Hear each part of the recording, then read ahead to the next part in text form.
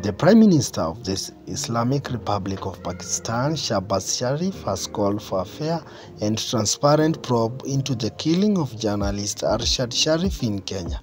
Sharif, a renowned investigative journalist, was shot dead by a police officer manning a roadblock along Magadi Road on the night of Sunday, October 23rd, and the authorities describe a case of mistaken identity.